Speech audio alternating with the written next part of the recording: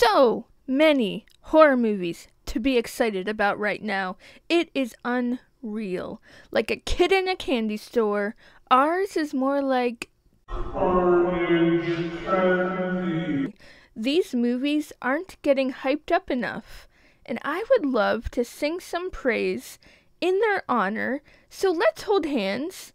Let's praise them together.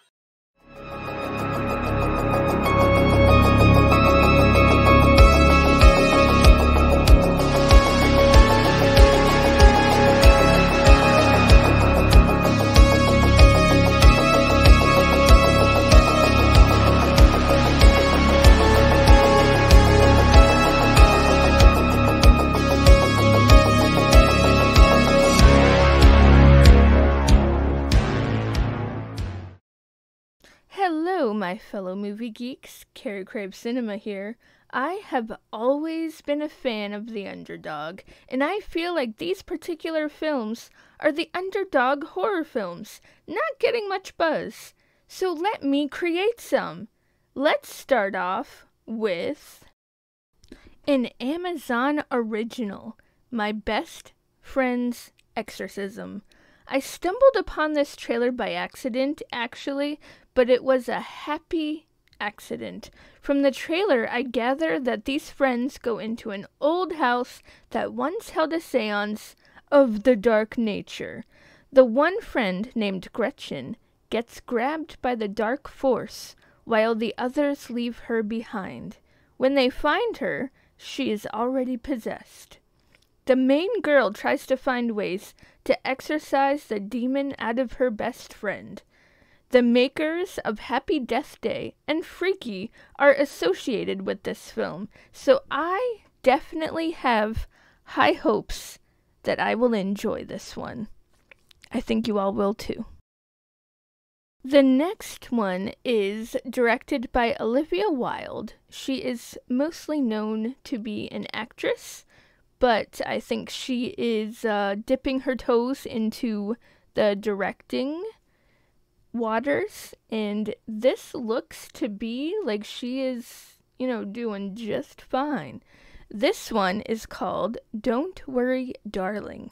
This one feels different. Not your typical horror film, it feels more psychological.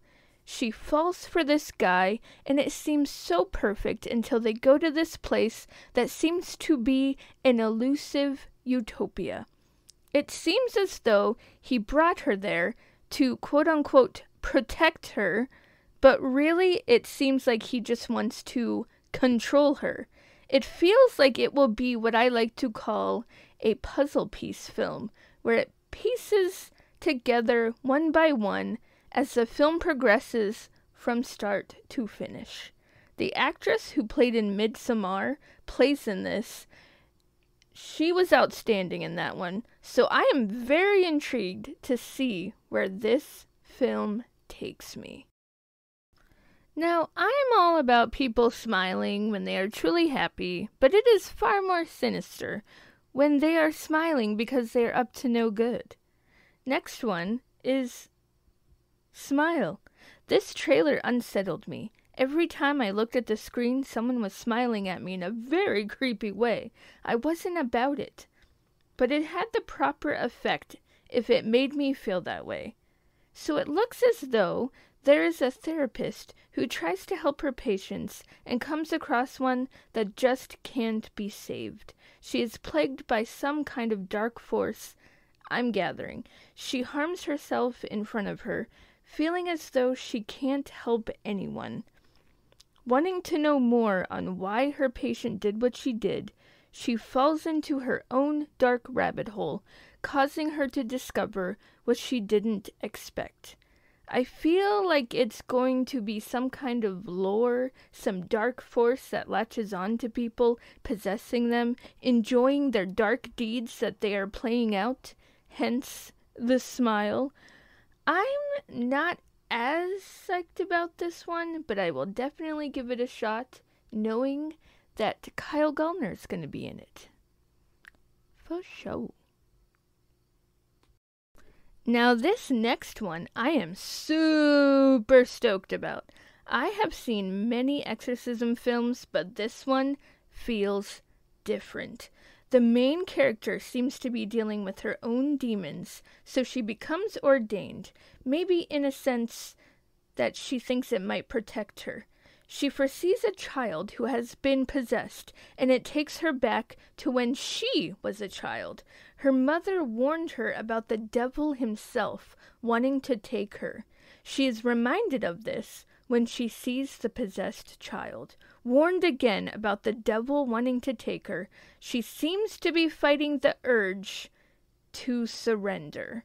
From the looks of it, I think she just might give in. To see this side, to see her overcome by the devil, it could get pretty intense. And from the looks of it, it looks pretty intense. I will be seeing this one in theaters, and also will be prepared to jump into the person that is sitting next to me's lap. So whoever you may be, I apologize in advance. So what would you do if you rented a place and when you approached the entrance, someone was already there? I myself would be like, I'm getting a hotel and will be calling to see what the hell happened here. I would definitely not do what this girl did. Barbarian stars Bill Skarsgård. Seeing his past performances, I have no doubt in my mind that he will be giving us a complex character. So to me, in the trailer, he is either behind it all, keeping people hostage in the basement, holding them until madness ensues, or he is forced by someone else to partake in their sick games. He could be a victim himself. This could go many ways. We see Justin Long in the basement, appearing to be there for quite some time. Wonder what info he will give us.